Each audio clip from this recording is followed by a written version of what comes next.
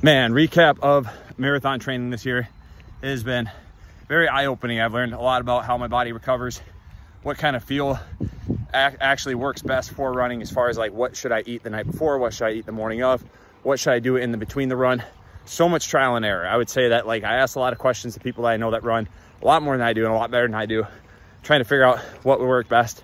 Tried a lot of different things, and I felt like I got in tune with recovery and so many different aspects of my physical health. And on top of that, from a mental health side of things, I feel so much better than I did before I started training, because running is a great analogy for life. You give the best effort that you got out there that day. Might be better, might be worse than the day before, but you went out there and gave it your best. You got a little bit better that day. So more recap coming this week.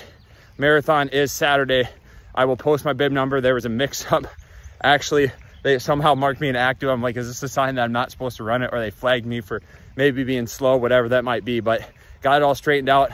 I'll get my bib number on registration, so stay tuned. Download the Grandma's Marathon app. Follow along as the race goes.